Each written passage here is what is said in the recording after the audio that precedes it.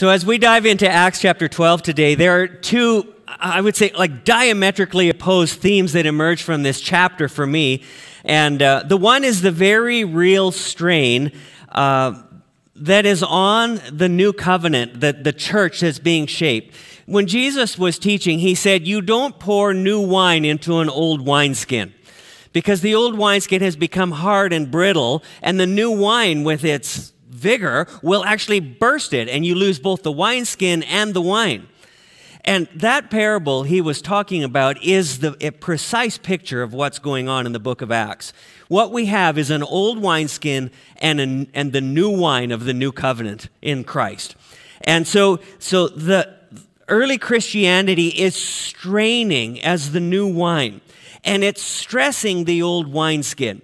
So with its acceptance, with Christianity's acceptance of the conversions of the half-Jews, first of all, in Samaria, and then the Gentile household of Cornelius, and then of the hardly connected at all Christians that were coming to Christ in Antioch that we've just been talking about, and that is so loose. The Jerusalem church was feeling tremendous pressure on its forms, on its traditions, on the things that God had given. Remember that all the time, and read the scriptures with grace for the Jewish people, because they were holding to the word that God had given, and it was truly a supernatural revelation. So they were in a really difficult place, and I think we can have compassion on them. But it was stressing them to the breaking point.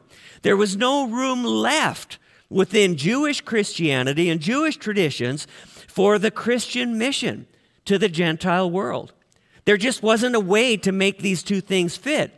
And so before Luke gives us an account of how Christ is going to advance into the Gentile world through the Apostle Paul, who is about to emerge but hasn't quite gotten there yet, and Luke is going to talk to us in this chapter about how God is continuing to work in the Jewish church, among the Jews of Christian faith.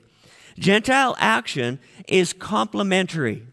Everyone say complementary, not contradictory.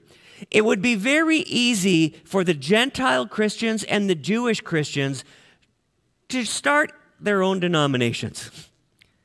How many of you have seen this in your lifetime? The beginning of a denomination. It usually comes about because of division, because we're not quite the same.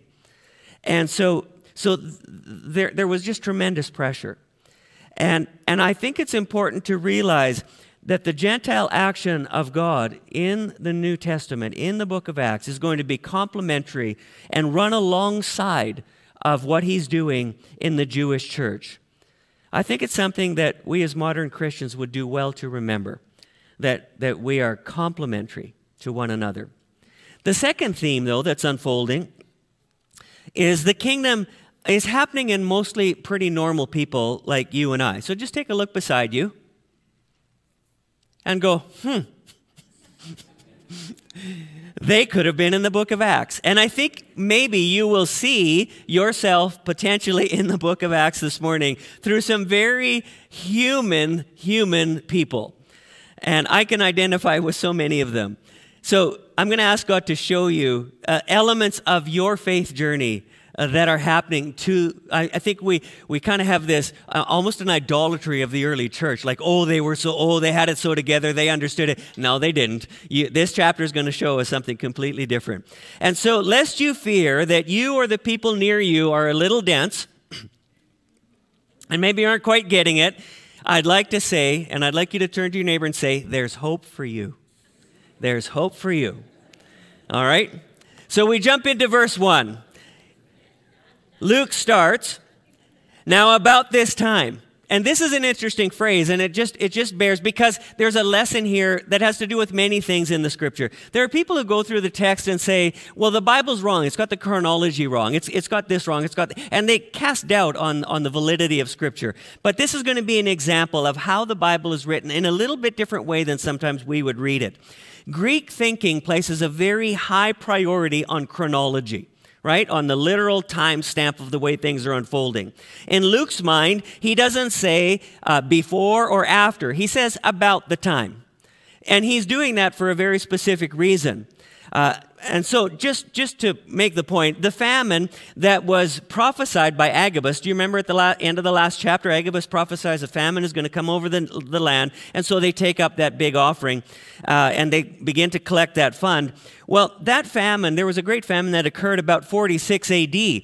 However, the text we're about to read, King Herod Agrippa, who is a main character in this chapter, died about 44 AD.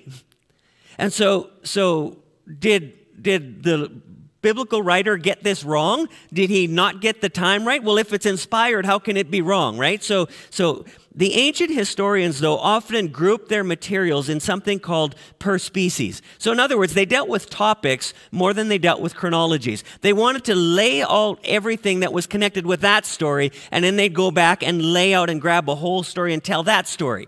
And that was kind of the way they did it. So Luke has finished now the Antioch thread that we were talking about last time, which was, by the way, happening concurrently with what was going on with Peter in Caesarea at Cornelius' house. So this is all convoluted. It doesn't fit a timeline neat and tidy like we would maybe like it to, like we would like it to read. We'd like it to read like a history book where this happened and that happened and then that happened and then that happened, and as a result of this happened. It's not that simple when you're reading Old Testament or New Testament historians. So Luke now reaches back to Peter. And if Luke was building Acts around a strict chronology, Acts 12 would fall between the church plant in Antioch of Acts 11, 19 to 26, and then the Agabus prophecy in Acts 11, 27 to 30. So this was happening kind of in that time slot. And so that's why he says about this time. Now let me introduce you to a soap opera. This is a soap opera, and this is about King Herod Agrippa. He was born in 10 BC. He was the son of Aristobulus, a grandson of Herod the Great, the king. And his wife, his grandmother, was a Hasmonean princess. And that's important because if you remember when the Jews rebelled and cast off Rome, that empire was called the Hasmonean Empire. And so they were kind of like, they were super people, right? And they were highly regarded. Now, after his father's execution, Herod Agrippa, which was in 7 BC, so he's about 3 years old, his grandfather sends him with his mother Bernice to Rome. And there he grows up in intimate friendships with some members of the Roman imperial family, especially Gaius, who is the grandnephew of Emperor Tiberius, and then a rising star in Rome politics, a guy named Caligula. Anybody heard of Caligula? Yeah, the man was insane. He was insane and he ruled the Roman Empire, so whatever. But Herod himself, in being in this privileged position, he's kind of like a spoiled, rich socialite kid. And he's got every privilege. And so he's known kind of as a playboy. But that loose lifestyle led him to extravagance, and he would wind up piling up piles of debt. And he actually has to leave the country in order to get away from his creditors. So this guy's going to be king, by the way. So, this is just his background. Tiberius, So he was allowed to return some years later, but he managed to offend the family that he had become quite close to, the family of Emperor Tiberius. And so he winds up getting thrown in jail anyway. Well, it's not very long. And by the way, the shelf life of Roman politicians at the top of the heap is relatively short. I just like to say, many people aspire to power. I'm not so sure it's such a good idea in Rome. These guys get whacked on a regular basis. And so Tiberius dies about 37 AD, and Emperor Caligula rises to power. Well, that was Herod's buddy. And Caligula releases him and gives him a kingdom and names him a king. So he goes from jail to being a king. How about that? He becomes the king over the Palestinian tetrarchies. Now, the tetrarchs were, essentially it means ruler of a quarter. Do you remember the Greek Empire and how it was divided? It was divided and quartered. So that's kind of what this was. So one of those quarters, he's given. So Herod Antipas, who was a relative, an uncle over Herod Agrippa. By the way, his uncle Herod was the one who had John the Baptist beheaded, and also the one to whom Pilate sent Jesus. He sent him back to that king. And so these guys are related. And so Herod Antipas, though, gets banished because of all the drama that's going on in Rome. You're probably wondering what this has to do with anything, but don't worry, we'll get there. How many of you like soap operas? Yeah. All right. So he's banished by Gaius, who was one of those childhood friends of Herod Agrippa. He is banished to Europe because Herod Agrippa had told the Emperor Gaius that his uncle, who, by the way, was the one who paid his debts to the creditors, he now turns on him and says he's been involved in a conspiracy against Rome. And so Herod is shipped off to Europe, and guess who's put in power? So here now we have Herod Agrippa in power. And as he gets there in AD 39, Agrippa also is given Galilee and Perea. And so in Luke chapter 3, if you are reading that, you will notice all of these names and all of these territories. This is all the people that Herod Agrippa is involved with. So Claudius, because Gaius is assassinated, so there goes his childhood buddy and his guy in friendship and power, but Claudius is made emperor in AD 41. And so he gives Judea and Samaria also to Agrippa, which means now that kind of the old kingdom has been put back together. And the Jewish people are getting kind of excited as they're watching this territory of their ancient lands all coming together under King Herod Agrippa. And so he had become a powerful ruler by now. And now the Herods traditionally had not been very popular. They were not really loved by the masses. But Herod Agrippa is a shrewd politician, and so he is going to figure out how to change the fortunes and his reputation among the Jewish people that are largely the people of his domain. And so it was said of Agrippa that in Rome, he was a cosmopolitan Roman. However, when he was in Jerusalem, he was a pious Jew. Does that surprise anybody? That a good politician knows how to behave depending on who he's with? I'm not saying that about all politicians, because some of them are very honorable. But there is an element of appealing to the people who put you in power. Many of you think that being a politician would be a tremendous challenge. Yeah, I wouldn't want to try. So we're learning a little bit now about Agrippa. Agrippa's going to try to change the mind of people.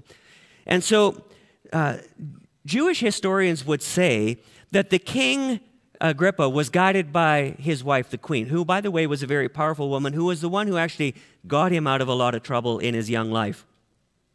But they said the queen is guided by Gamaliel. How many of you remember the name Gamaliel? Do you remember Acts 5? The leader in the Sanhedrin who said, "Be careful what you do with these men, lest you be found fighting against God." So you can hear how this is all related together. How these people all knew each other. These are the people in power. And so during festal pilgrimage processions, bearing the baskets of the fruits, the people would come in bearing the first fruits offerings, and they bring them into the temple. It was said that even King Agrippa would put a basket up on his shoulder and bring it as far into the temple as he was allowed to bring it. And so they'd see him being this pious Jew. And during the Feast of Tabernacles, Agrippa was given Deuteronomy 17. And so this is coming to us from the Mishnah, which is, by the way, the written record of the oral traditions that was recorded in the 2nd century. These were the oral traditions of the Jewish leadership. And so they just recorded it. But here's what they recorded about Agrippa. Agrippa received the text Deuteronomy 17, 14 to 20, to read in public to the pilgrims as they assembled. And it says King Agrippa received it standing, and he read it standing. Now, when the Roman dignitaries would come, they had to be part of this stuff, and they'd be like, ho-hum, and they'd get it, they'd plop it in front of them, and they'd read it. But that was disrespectful. Agrippa would stand in honor of the word of God. And the scribes and the Pharisees loved that. So here he was he knew how the system worked. He knew how to endear himself to the people. It says, when he reached the part that says, "Thou mayest not put a foreigner over thee, which is not thy brother," it said of him that his eyes flowed with tears because he had Edomite ancestry. However, as he wept, as he read that passage, it says that the crowd called out to him, "You are our brother, you are our brother." And so you could tell he was winning the hearts of the people by his involvement with them. This was all the response of a grateful nation, because he was a politician and he did advocate for his place and for the place of the Jewish people, of his territories.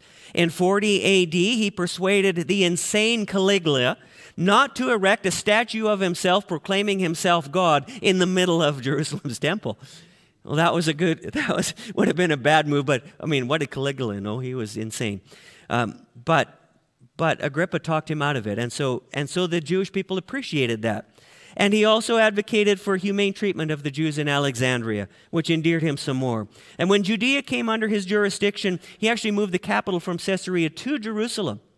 And so, of course, he's doing these things because he has intentions. He wants to be popular. Now, the apostles, if you remember, after Pentecost enjoyed a lot of protection because of their popularity.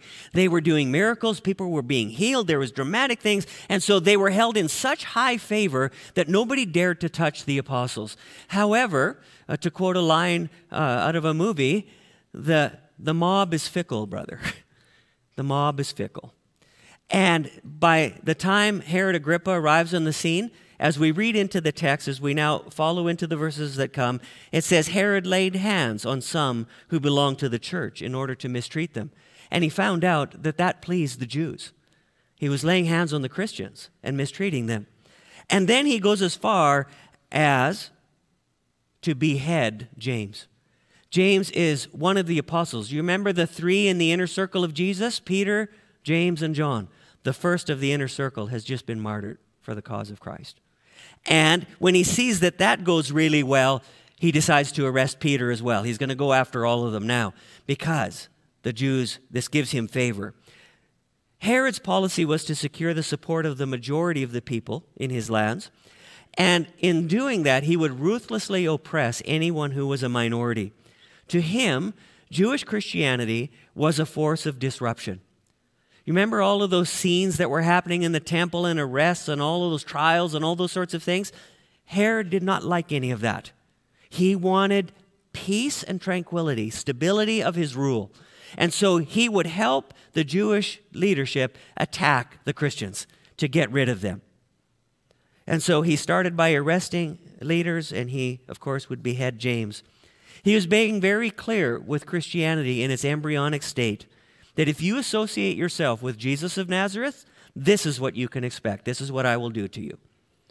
And this will be your lot. So with one sentence, the first of Jesus' inner three disappears from history. Servant of God is gone. The manner of death reminds me of when you see on the news the beheadings of Christians who are caught evangelizing in Muslim countries. It's done to create fear. It's done to intimidate. And that's exactly what kind of guy Herod Agrippa was. Eusebius, the Greek historian of Christianity, wrote that the officer who was charged with the incarceration of James was so impressed by James that by the time he came to his execution, the guard professed Christ. And he was beheaded right alongside of James. Now that's faith. What kind of an influence, what kind of work did the Spirit of God do through James in that one guard? One last soul into the kingdom before he would go to his reward. In verse 3, we see Herod observing political expedience of it, and he arrests Peter during the Passover, but he's not going to kill him during the Passover, and so he's going to hold him in prison. And it's interesting because he arrests him during the Passover, during the Feast of Unleavened Bread. The Feast of Unleavened Bread was a time when they would eat the kind of food that they ate in the wilderness as they were being delivered from the tyrant Pharaoh, who was a demigod in his own right. And so here now is Herod Agrippa, professing to be a pious Jew, who has become exactly the same kind of leader that Pharaoh was as they're celebrating the exit from Egypt. And it's just so ironic, and he can't see what he's doing. In verse 4, we realize that he intends to make a spectacle of Peter after the festival, and so he sends a strong message. 4 squads of soldiers are on duty to make it clear there will be no rescues. this time. I wonder if he had heard about what happened when the temple guards tried to put Peter in jail. He'd been sprung twice already before. And so that was not going to happen under Herod's watch. So 4 squads of soldiers, each would have at least 2 of them chained with Peter in the cell. So imagine that. Imagine eating. Imagine trying to sleep. Imagine trying to go to the bathroom. I mean, I'm just trying to put myself in Peter's shoes. Can you imagine anything worse than going through a day chained to anybody? That's why I never liked the expression, the old ball and chain. I don't think we have any understanding of what it would be like to be chained, especially to a Roman guard. So here he is, he's in jail, and there's 2 more guards at the door, and there's the other squads that are off duty. They're there in the prison as well. There's plenty of people to make sure that Peter stays put. Can I ask you this morning, who is your Herod? Who is the person that goes after you? Who's the person that torments you? Who are the people that you've had in your life? How many of you have had a Herod in your life at some point? Who's had a Herod? They picked on you, they pushed you, they tried to push your buttons, they leveraged you, they used their power to intimidate and control you, to take advantage of you. Who's had a Herod? Who loves their Herod? Yeah. I've had Herods. I'm still trying to arrive at that level of faith where I can truly love them. The best I can do right now is ignore them and tolerate them. I'm doing my best. And so, but what's going on? What's going on while this is all happening? Well, enter verse 5 and meet the good guys. In James 5:16, it says, the effective prayer of a righteous man can accomplish much. And so it tells us that the church of Jerusalem goes into spiritual warfare, raising an intercession to the high king of heaven to trump the ruling of the low king on earth. Herod's delight is in that this will be the last night for Peter on planet Earth. And maybe even a little bit of pride that he's going to do what nobody else could do. He's going to stamp out this Christianity thing once and for all. And so he's going right after the leader. However, his joy is short-lived. The Jerusalem Christians had no illusions about Herod's intentions, and so they were praying like there was no tomorrow, because for Peter, there was not going to be a tomorrow. But while the world has Herods in it, as you and I go through this journey, I want you to remember what Peter knows. The world has Herods, but you have Jesus. The world has Herods. In this world you will have trouble, but do not fear. I have overcome the world. And so here is Peter. The church is praying. And in verse 6, this is like something out of a Marvel movie. What's about to happen? It would be so cool to have a super studio actually do this story. This would be dramatic. So Peter is anticipating his execution. He's been chained between guards for 7 days, and it mentions nothing, by the way, of any charges that are brought against him. This is just Herod's going to get him because of who he is. And so how is Peter doing in this cell? Is he stressed out? Is he scared? Is he crying out to God in fear? No. Actually, he's sleeping. Sleeping, if you can imagine. I don't know, would you be sleeping on your last night on planet Earth before your execution the next day? I don't think I would be. So how can Peter be sleeping? I think it's because Peter knows what we try to know and wish we could know in a better way. Who here wishes you could really see God in all of his glory and all of his power, so that you would know for sure you have nothing to worry about? We worshiped it this morning, that we want to see Jesus more clearly. And I think he is sleeping the sleep of a man with a clear conscience, an obedient faith, and an absolute confidence that whatever God decides concerning him is going to be just fine. He's either the next day going to die and go to eternity, or he's going to live and then every day have to die to himself in order to build the kingdom for eternity's sake before he goes to eternity. It doesn't matter. He has a kingdom perspective. He's not worried about which way this is going to go. He's going to live his life for Jesus, and he's not worried about how it's going to go. So in verse 7 and 8, in Luke's language, it says the angel of the Lord. Luke uses this term when he's talking about God coming and intervening in the affairs of men. This is probably a theophany. This is God appearing in the cell. And so the angel of the Lord beams into the cell, and he's glowing like a nightlight. It says there's light everywhere. And this is reminiscent of Luke's language. Do you remember when the heavenly host came and the glory of the Lord shone around about them and they were so afraid? He's using the same language as he did then. By the way, Luke wrote that portion of Scripture as well, right? So Peter is sleeping like a rock. Oh, come on, that was funny. There you go. Good morning. And so the angel has to whack him with a stick in order to wake him up. And he says, get up, gird yourself, get your sandals on, we're going for a walk. Oh, and by the way, don't forget your coat. Oh, yeah, right, okay, I got my coat. And Peter's about to remind the angel, hey, I can't leave because of, and the shackles fall off his wrist, just like that. Isn't that something out of a Marvel movie? Shackles don't just open up and fall off. You know, there's keys and there's locks and they're in the guard. And by the way, what are the guards doing? Who knows? Are they sleeping? I'm going to suggest not likely. Guards who fell asleep on duty were executed. I don't think they were sleeping. So this is really amazing. Now, in verse 9, we realize, and here's some of the humanity of this story, Peter's thinking, this is such an awesome dream. I love this dream. Wouldn't it be cool if that really happened? I don't know what he's thinking, but have your dreams ever felt real to you? Who here has very realistic dreams? Right. Sharon said, I was thrashing around the other night. She goes, what scared you? Apparently I jumped and did a 180 in the air and flopped onto the bed the other way. And I'd just like to say for the record, it was an ugly kind of eel with no eyes and a mouth like this with big fang teeth. That's what I was dreaming about. And apparently I jumped in bed. That felt pretty real. Not relevant to anything. That right there is why sermons get long. That's exactly why sermons get long.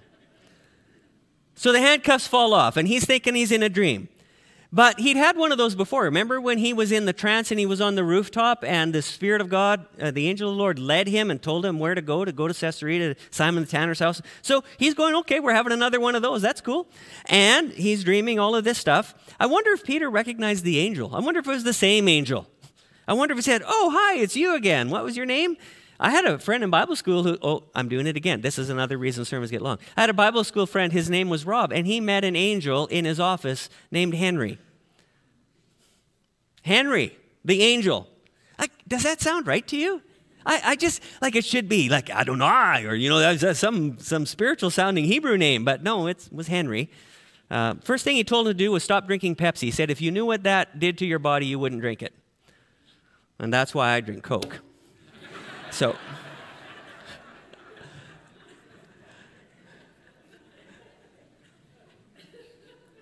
he expected to wake up and find himself still cuffed to the guards in the cell and obliged to face whatever the morning was going to hold. But this was a good dream, and it wasn't over yet. Verse 10, they go past guard post 1, they go past guard post number 2. He doesn't say they're asleep. It says that Peter just walked out.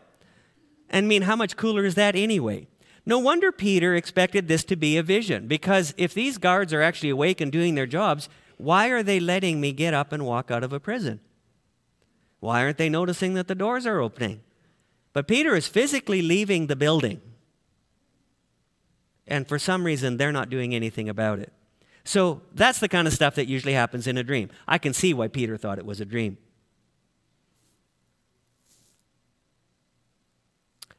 There's a sister in our church and a brother I deeply miss. How many of you remember Brother Glenn Paulson? They used to smuggle contraband material into different countries in the world where the body of Christ needed resources. And I loved hearing the stories when they came back about big, huge suitcases filled with Bibles and Bible teaching aids and Christian Sunday school curriculum.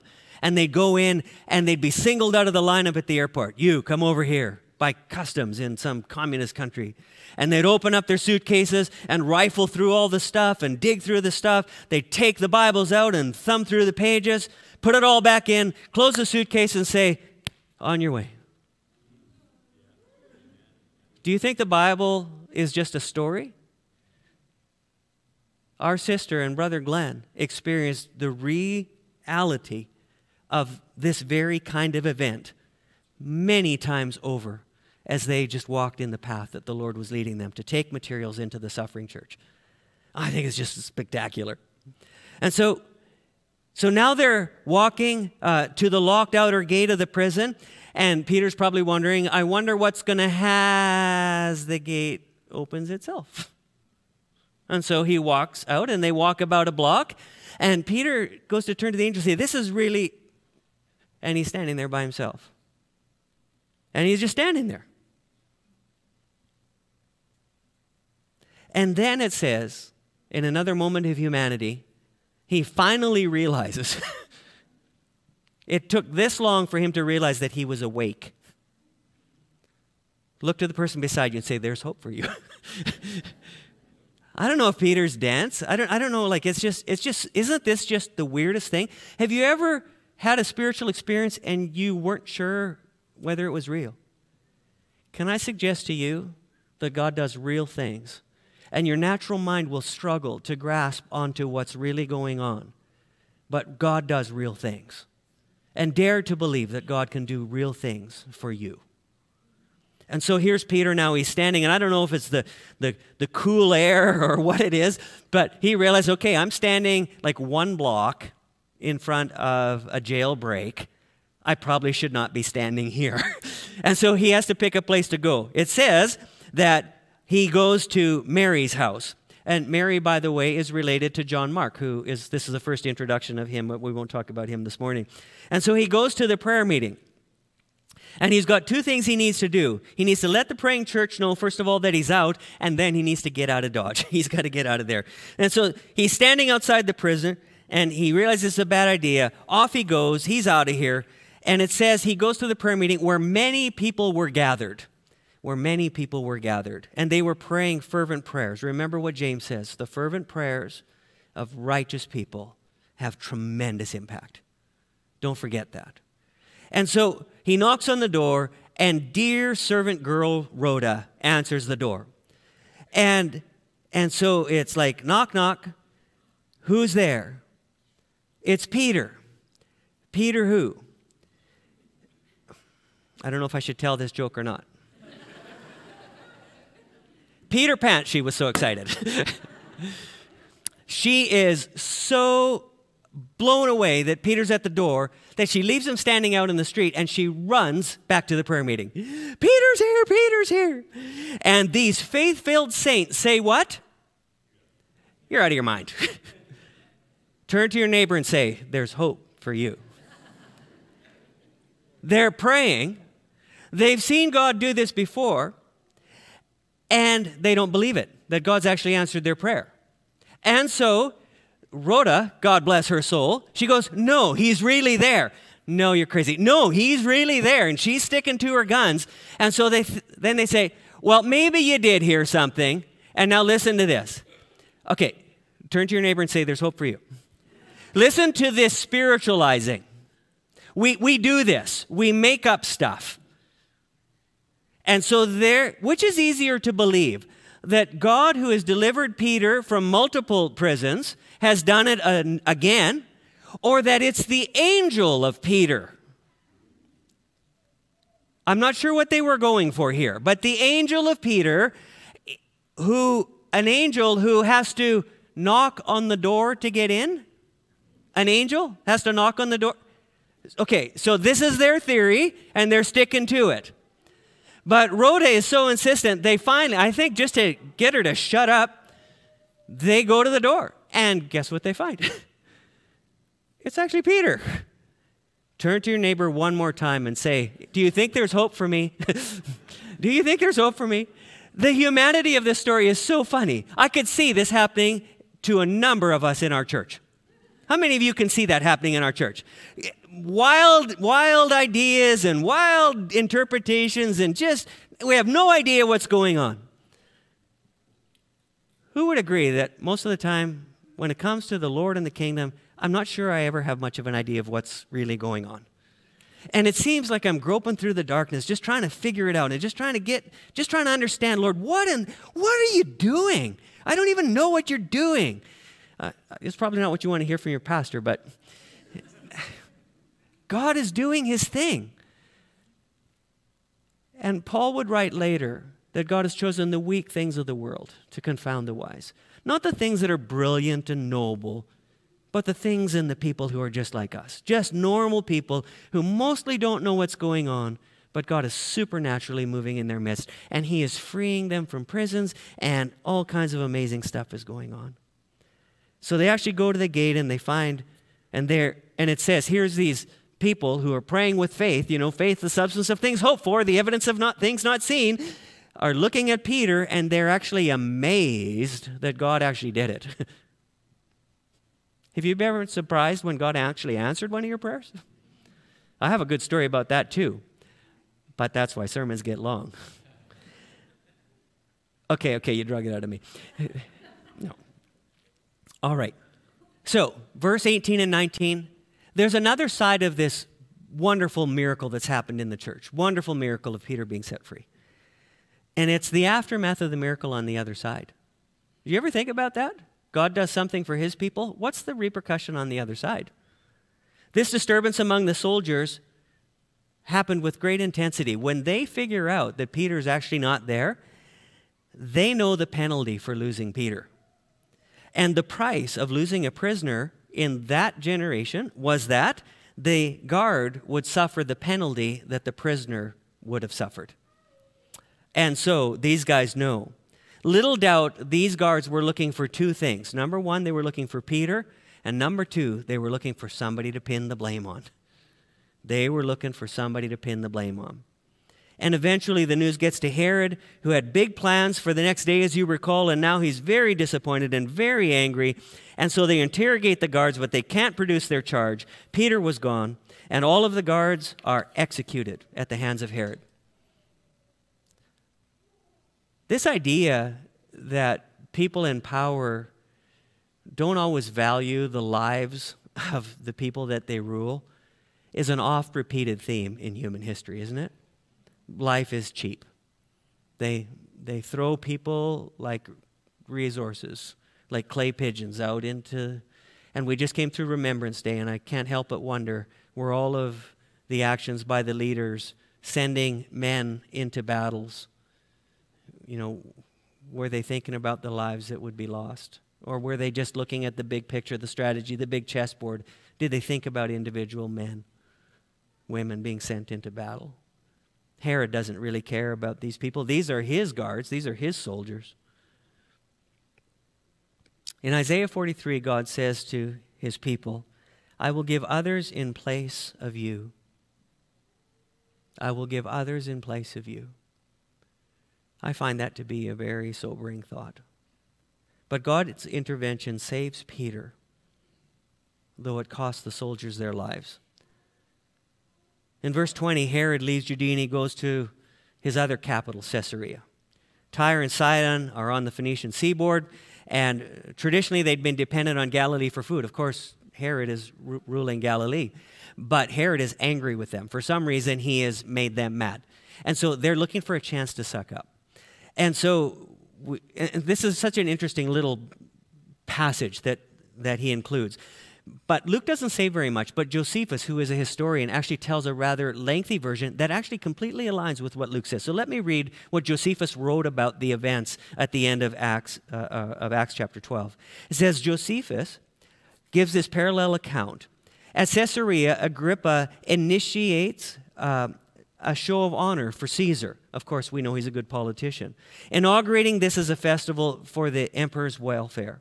Large numbers of provincial officials and dignitaries attended. On the second day, he put on an ornate robe made of silver, intricate, beautiful. And at the break of day, he makes his grand appearance. And as the first rays of the sun come over the horizon, it hits this silver robe. And it's like he's glowing with the light of the sun. Josephus describes this. And immediately, the people of Tyre and Sidon, who are trying to get back in his good books, they begin to flatter him. Oh, aren't you something? Oh, aren't you something? And Herod just drinks it in. In his pride, he drinks it in. So he's resplendent, inspiring, intimidating.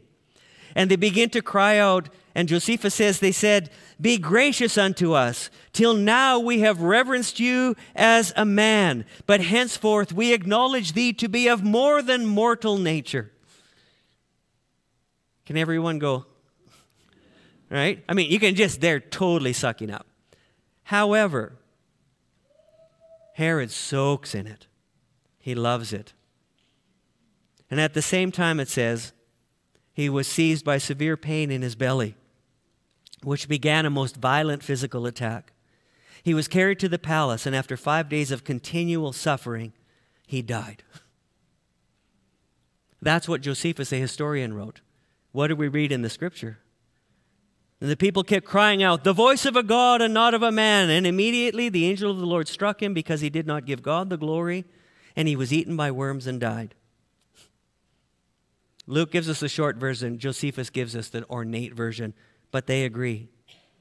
In Romans 1:25, it says that people will exchange the truth of God for a lie, and they will worship and serve a creature rather than the Creator, who is blessed forever.